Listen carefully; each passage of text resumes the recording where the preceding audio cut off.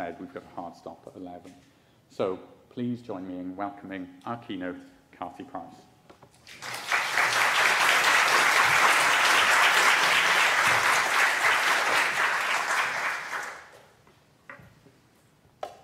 Hi everyone, great to see so many people in the flesh and great to also know that there's an audience online.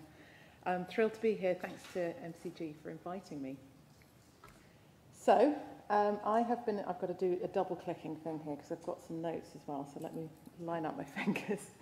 I've been invited here, as Daph said, to do a bit of a reflection over the last 2.5 years and the impact that COVID has had on us all, amongst other things. The impact it's had on museums and the wider cultural sector. But let's face it, there might be other things you'd rather talk about right now. I could just summarise it's been more than a little bit shit. I could just stop now and say, should we just have a group hug? Should we just have a mass primal screaming session instead? It might be beneficial for us all. Which would you prefer? But I'm assuming that in the next 40 minutes or so, I will do a bit of reflection and then I'm going to pose a bunch of questions to you, and I don't necessarily have the answers to those questions, but I think it will be a good collective exercise to mull over them together. Mostly what I'm going to tell you probably won't be new to you.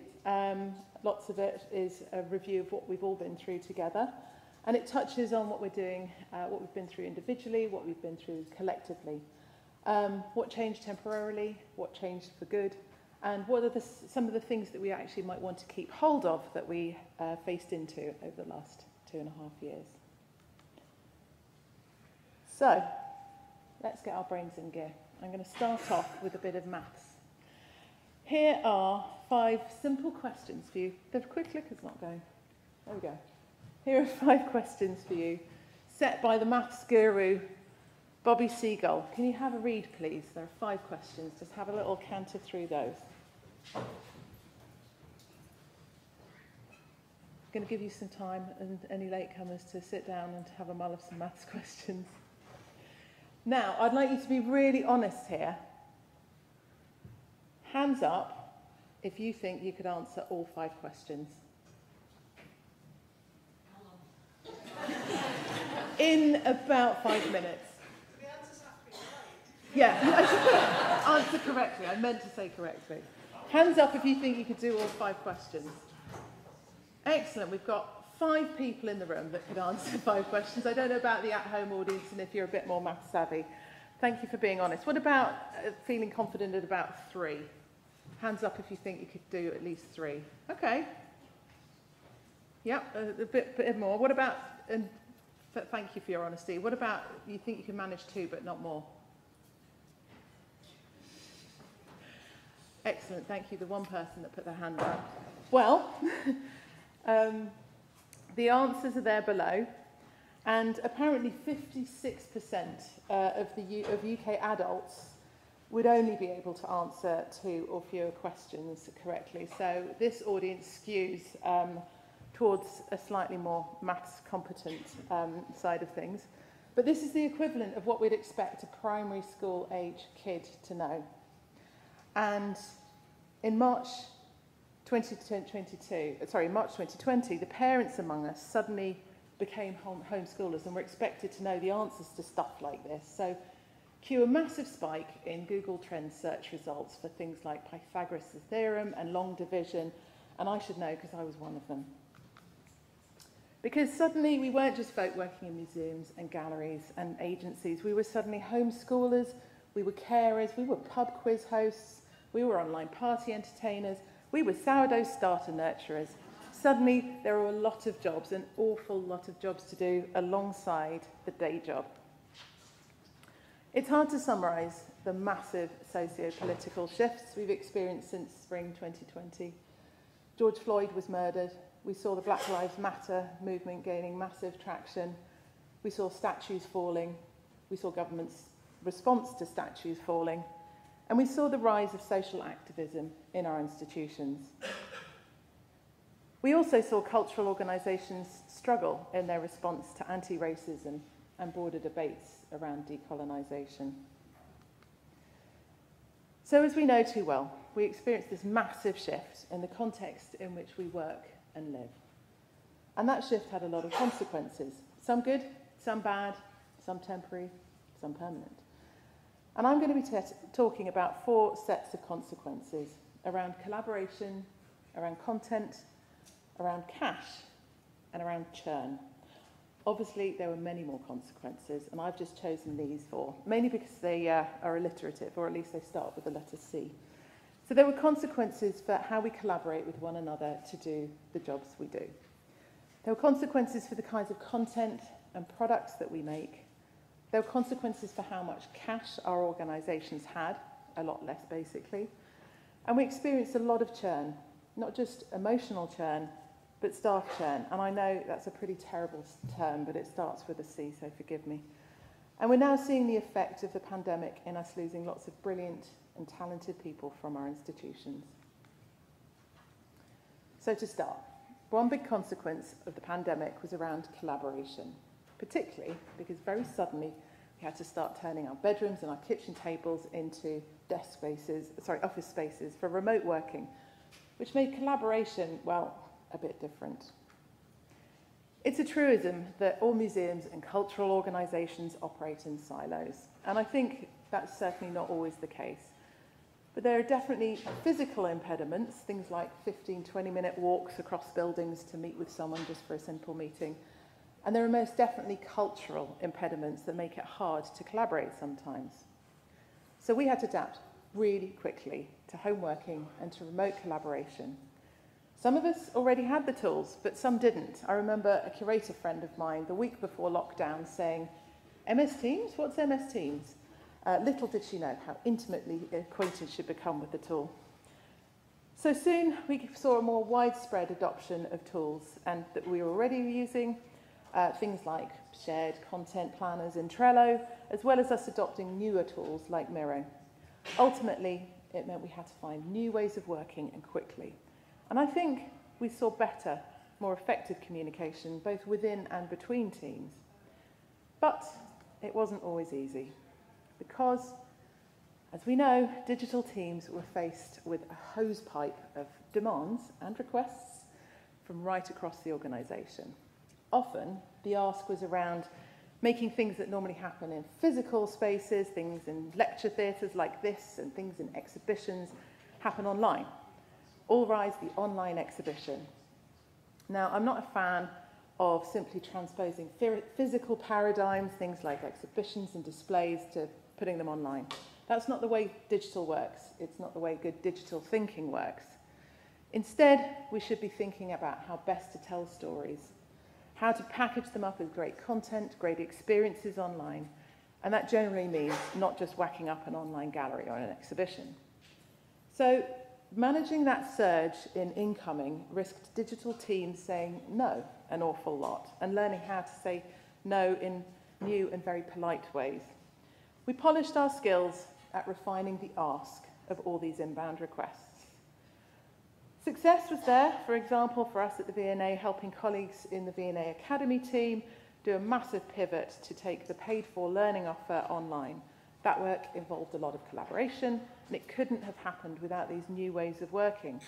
But it wasn't always easy. Sometimes we just had to let things go, bite the bullet, and help teams to pop stuff up online that we knew wouldn't necessarily fly with our audiences online.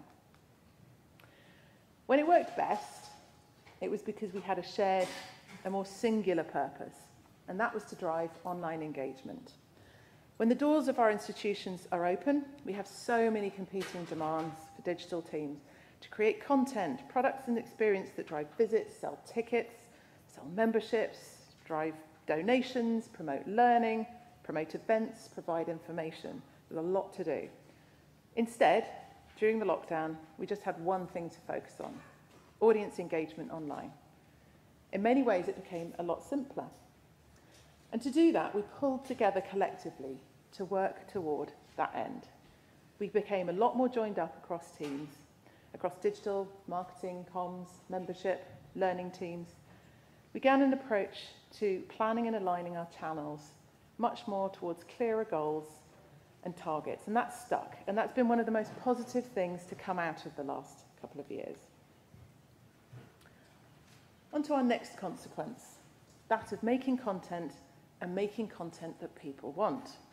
And just to make it super clear, I'm sure lots of us, if not all, were already making content that people want.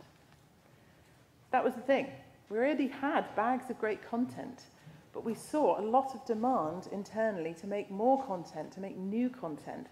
And that demand wasn't just from above, it was from right across the organisation, the call for new stuff.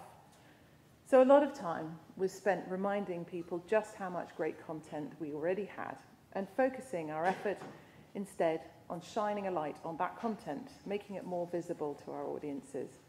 This meant putting more focus on channel activity and alignment to drive more people to that existing content rather than just simply making more. In early March 2020, it dawned on us that it was likely that the museum was going to close soon, just as our exhibition Kimono, Kyoto to Catwalk opened. So the content team at the V&A worked rapidly with our curator Anna Jackson to storyboard and capture a series of 5 films that told some of the stories behind this incredible show. It was an opportunistic moment and it really paid off, moving rapidly and quickly to mobilise a team across a bunch of different functions to create this content. And it was quite a feat to pull off, creating such quality content just as the doors were closing. We then released these films first to our members and then to the wider general public, and they've now garnered over 500,000 views online. It was an added bonus for the team to receive a Time Out, Time In award for the best digital art experience for these films. Interestingly, they're not an art online exhibition. They're not a 3D rendered walkthrough of a gallery space. They're not using new technology.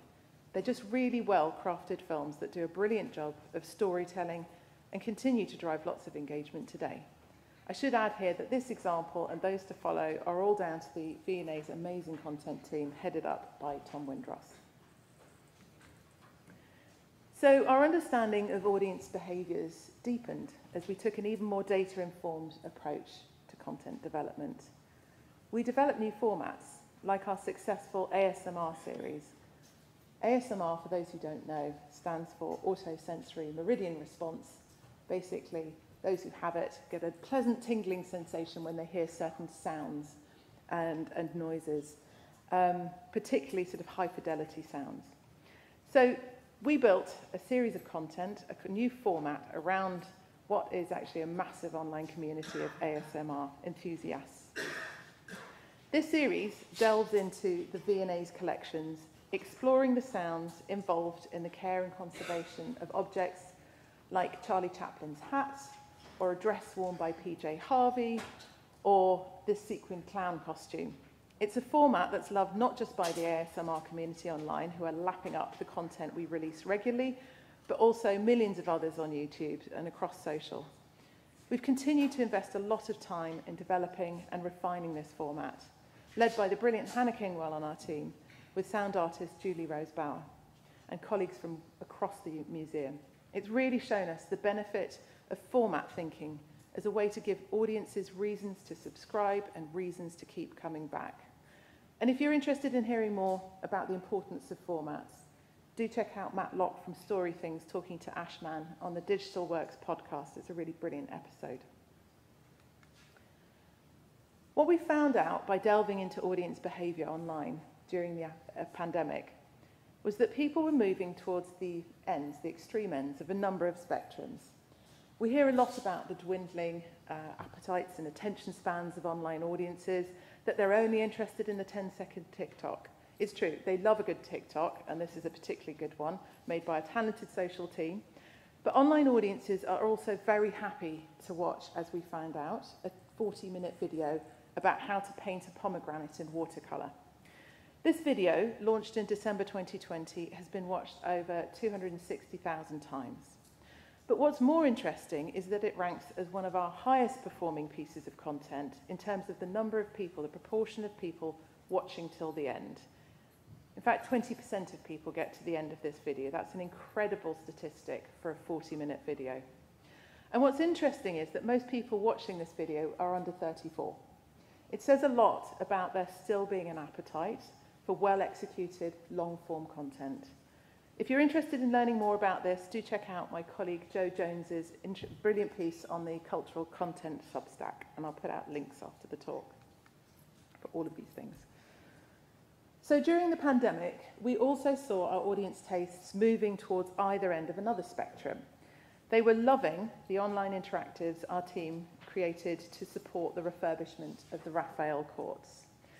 You can talk to Richard Palmer, who's in the room, or colleagues online about all the technical complexity of creating these brilliant online interactives. But they were based on some incredible new imaging and photography done by Factum Arte of the Raphael cartoons. Those are the preparatory sketches that Raphael and team did for the tapestries that hang in the Vatican Sistine Chapel.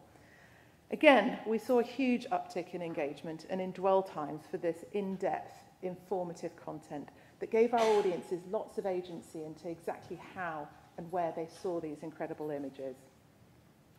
At the same time, people were just craving a bit of fun and time-killing entertainment. Cue Designer Wig, an online interactive that gives people the chance to make their own 18th century Marie Antoinette-style crazy wig, complete with feathers, galleons, and flags. Originally, we did see a surge through some rude interpretations online through a whole Reddit forum that drove a lot of traffic. But people in the lockdown were really interested in just doing this as a mindful form of, just a mindless and mindful form of entertainment.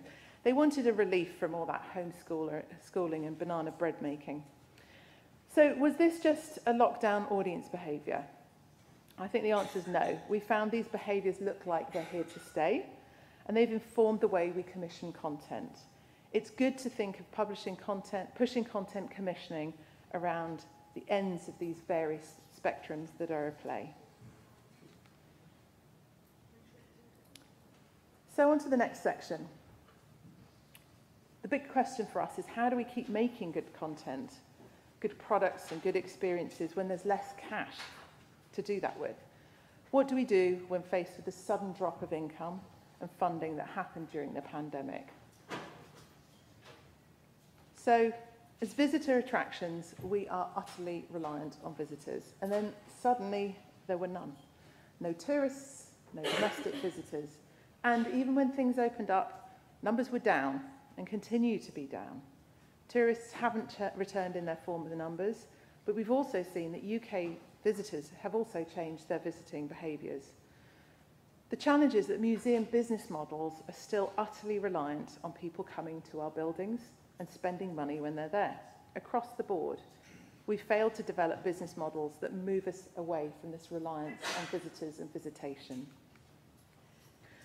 So organisations have had to think differently around funding opportunities.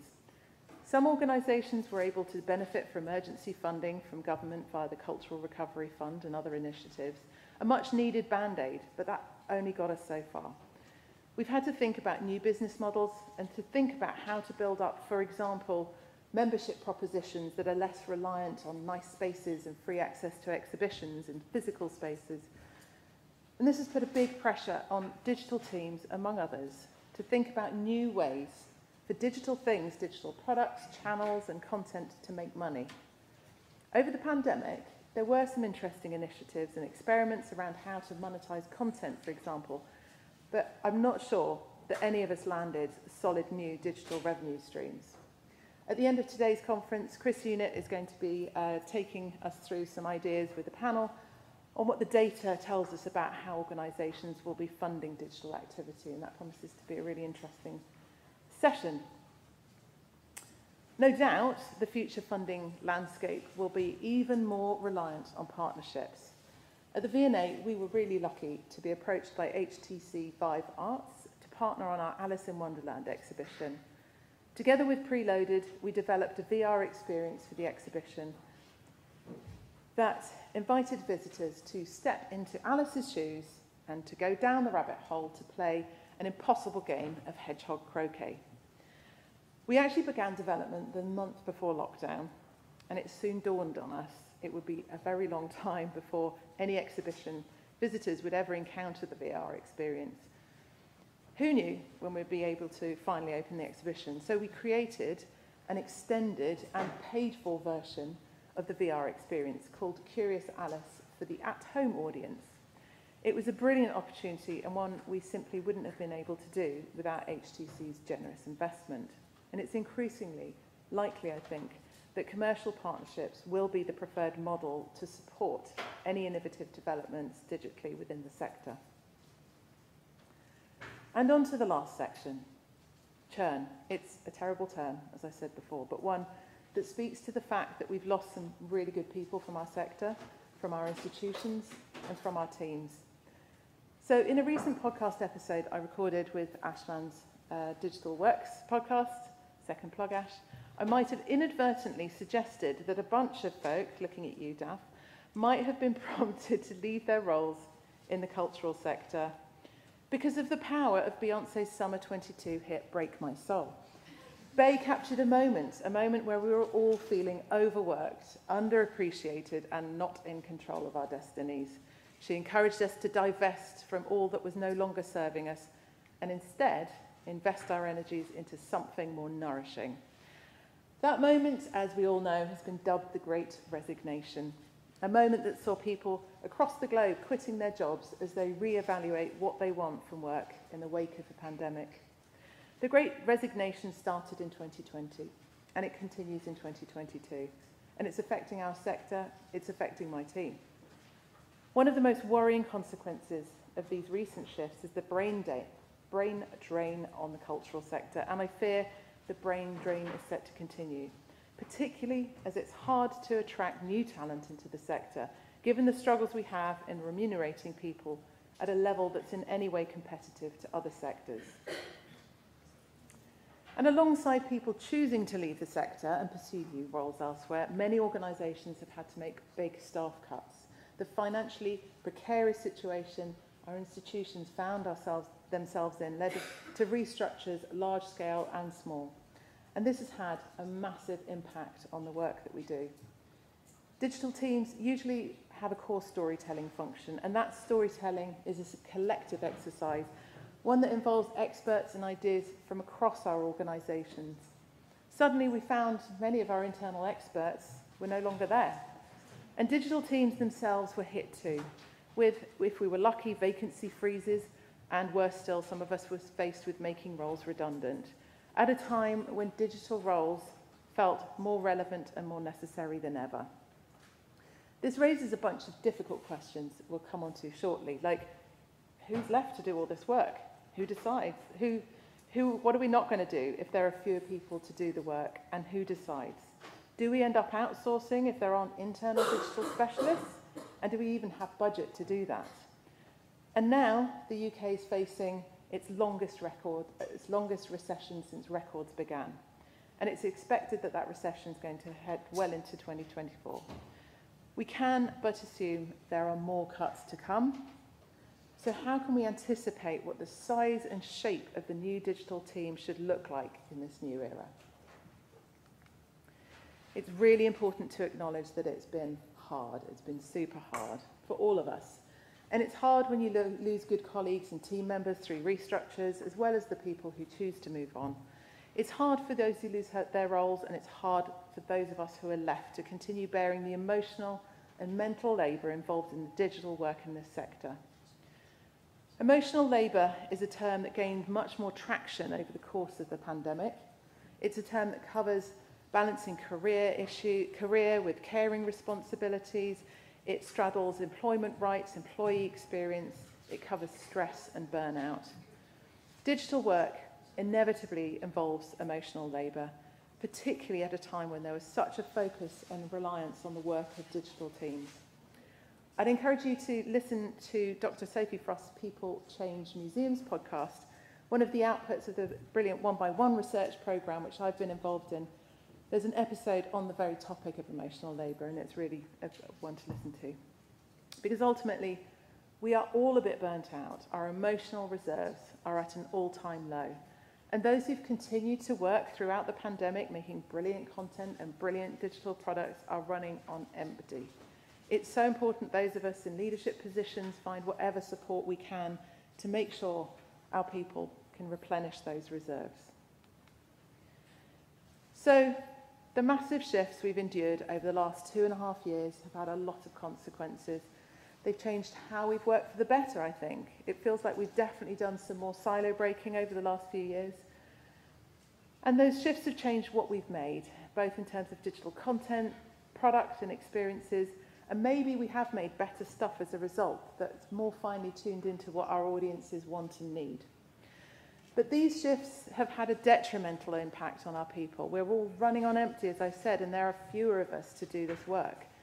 And there's less money to fund the things that we're all supposed to be doing. So to end, here are a few questions I'm still mulling and would love to discuss with you now and over the course of the day. So, how do we continue to collaborate together within and beyond the digital team? How can we make the good ways of working stick? How can we continue to make the most of the good content we already have?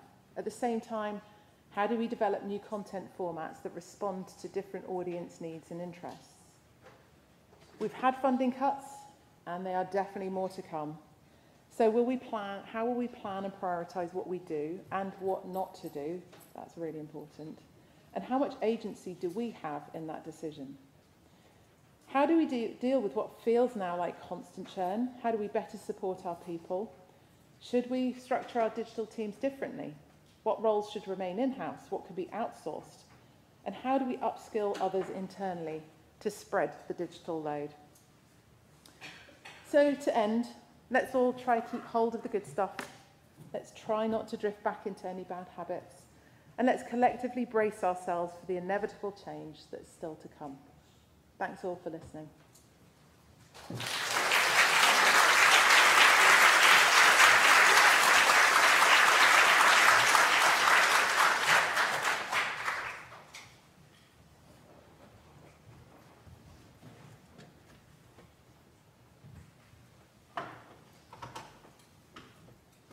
This is very question time, isn't it?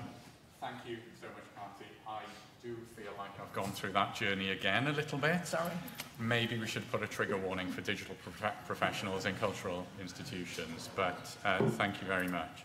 Okay, so to questions, we've got just over 10 minutes, and I'll try to get through as many as possible before we stop.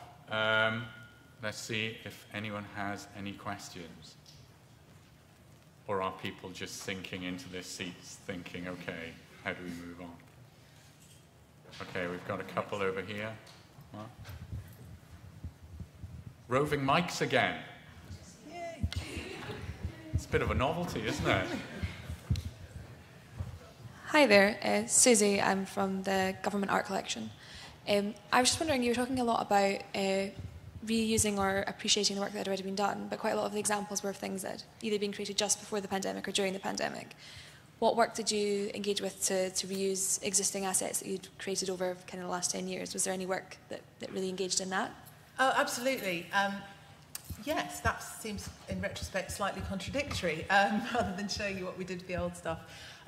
We had lots of brilliant content on YouTube, and we ended up either recutting some of that content and putting out across other social channels, or doing more to think thematically around our collections and our programme, so that we work very closely with the marketing team and the membership team to create and map out a series of themes each week, and we would identify what content we had to support those themes, and then we were working in a really joined up way to make sure across all our channels, across email marketing, across social and other channels, that we were pushing out that content, the existing content, in a much more themed and planned sort of way, and we continue to do that today.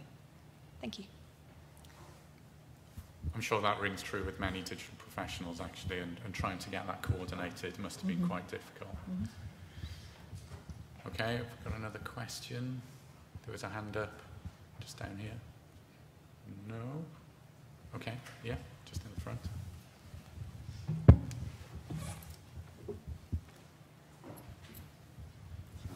William Clark from the School of Museum Studies at University of Leicester. You mentioned when the museum closed physically in some ways it became simpler, and there was a primary focus on audience engagement. My research focuses very much on schools-based audiences, but I wonder if you could just tell us all a little bit more about whether there was any segmentation or particular focuses in mind within your team, because you've mentioned the audience, in a kind of universal sense, but is it possible to go into just a little more detail in terms of whether there were thoughts about reaching different kinds of audience? Great question, thank you. I think this was all down to the fact that we were working in a much more joined up way, that we were thinking about which parts of the organisation had different audience priorities. Across marketing, digital and comms, we were thinking about the large-scale online audience and thinking about getting our content out to those audiences. But obviously in other areas of the organisation, for example, in our learning team, they were thinking quite specifically around families and homeschooling and around schools audiences. We ended up deciding not to prioritise schools audiences so much because there were already lots of online destinations for that sort of content, and as somebody homeschooling, there were, probably around a top 3 number of places online that you would go for that content, and the V&A is simply not one of them. And so our efforts were better spent on focusing on sort of more mass audience via social channels. But the learning team created a series called Let's Make Wednesdays that were focused on looking at our collections and making content and putting that out through our blog in a serial format so that we could help fuel that appetite for making things at home that was less around formal learning but more around parents and kids working together. Hi. Sorry? Oh, there we go. I will continue. So, my name is Diana and I'm from Third Block. First of all, Katie, thank you for your presentation. It was I can see that it was super honest, and it's not a secret that V&A is one of the most, let's say, industries, visionary in the market. And I'm really curious, talking about NFT and Web3 space. I know it's super controversially here in this, let's say, hall. But do you have any strategy that you have already decided with your team that you're entering it? What's your, pipeline, or you're just put everything on pause? What's your personal maybe meaning to Web3 here? I mean, it was interesting. There was a moment where suddenly we had a barrage of requests from people saying, "Let me help you make some NFTs," and we kind of held off. And I've got very specific views, and probably don't have enough time to cover it now. That's one for the coffee break, maybe. That is definitely one for the coffee break, or maybe alcohol later.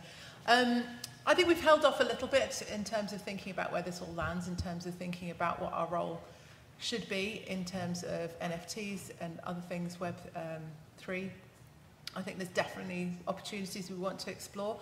But I think this is often the case with lots of sort of more cutting edge technologies. I don't think it's necessarily museums or cultural organisations' place to be at the bleeding edge. I think we need to see things mature a little bit before we start using, for example, taxpayers' money on making some fancy experiments to see what lands and what doesn't. So I think it's more for us to watch and see. Certainly do some experiments where we can, but not go in all guns blazing right now. Lots of nods around the room. Up here, yeah. Hello, Kati. Martijn from TPX Impact. Lovely presentation, really good, insightful. I hear a lot of, and I want to pick up on the theme of audiences and audience development. So there's a lot of conversations with museums, and I hear that we want to do more with CRM and we want to develop audiences. In how much, well, either have you learned or are you planning to do more than, oh, you've enjoyed this, follow us, sign up for our mailing list, to really develop audiences so that in the end, maybe, for either financial, commerce or other gains? I think there are probably 2 strands to the answer to that. One is around thinking about our membership base, and we're doing a lot of work at the moment to dig into the data and understand much more around how that composition has changed massively in the last few years. As an institution that relies a lot on blockbusters as a means to driving membership, the moment you don't have so many blockbusters on your hands, it has an impact on the membership base and composition. We saw people, for example, that had joined us for exhibitions like Pink Floyd, who were no longer renewing. We've also seen people's behaviours changed as a result of the pandemic. Let's face it, we're all reconsidering all our subscriptions. Do we need all the Disney Pluses and the Netflixes and the whatnots? You know, we're thinking about how to rationalise and be more economical about these things. So memberships change massively. We need to understand the data a lot more to really see who's going to stick with us and stick through it. How are we going to make sure we do a good job on retention, as well as think about new acquisition strategies. And digital will no doubt have a role to play in acquisition, not just tactically, but in terms of the proposition itself. And then there's audience development in terms of our new venues. The V&A is now a family of venues. We have 2 new venues opening up at V&A East in 2024 and 2025. We've got the Young V&A opening up next year in Bethnal Green. So we're thinking about how we start targeting very different audiences to those that you typically see walking into South Kensington. That means thinking very specifically about Gen Z and younger audiences. And to that end, we're thinking about what our content offer needs to look like to attract those audiences. And we're thinking about a lot of internal work, I think, and the pandemic's helped us in this sense, to socialise the idea that the end goal isn't always visitation, that online engagement is an end goal in and of itself. And to achieve that engagement, we need to create content that's really relevant to these audiences who have very different behaviours and appetites to our traditional South Kensington audiences. So the short answer, Martijn, is that we're doing a lot of data analysis on both those fronts. We may be able to squeeze in a last question. Apologies in the front here if we go to the back. Hi, Kati. My name's George. Hi, George. Nice to see you.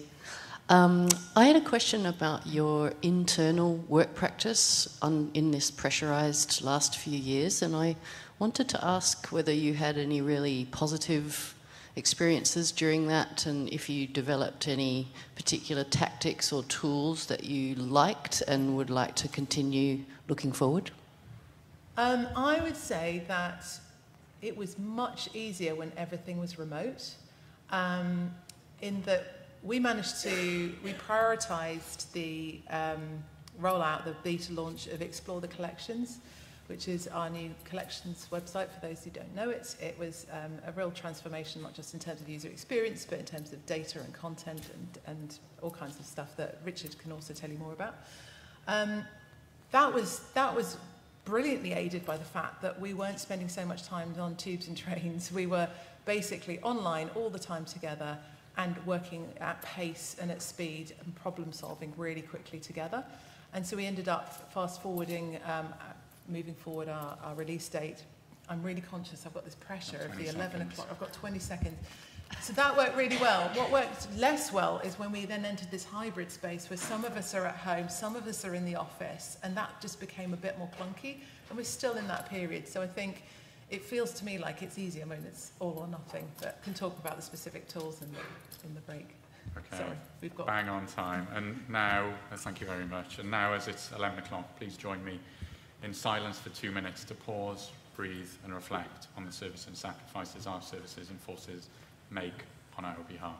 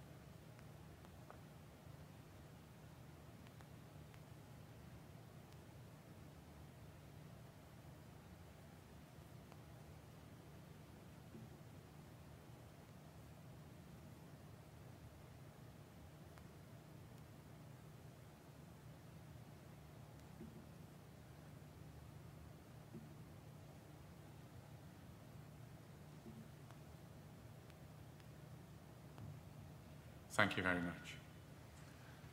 Okay, so can we please thank Kati for the honestly brilliant summary of where we've been and hopefully a sign of where things are going. And I'm sure Kati's very willing to hang around for a bit and field some extra questions you have during the coffee break, which is now, you'll be glad to hear. But first, join me in a round of applause for our keynote chancellor.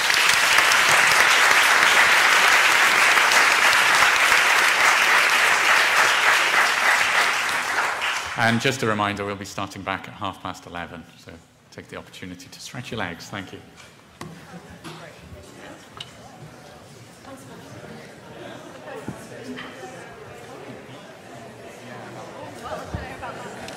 That was so tempting during 2 minutes.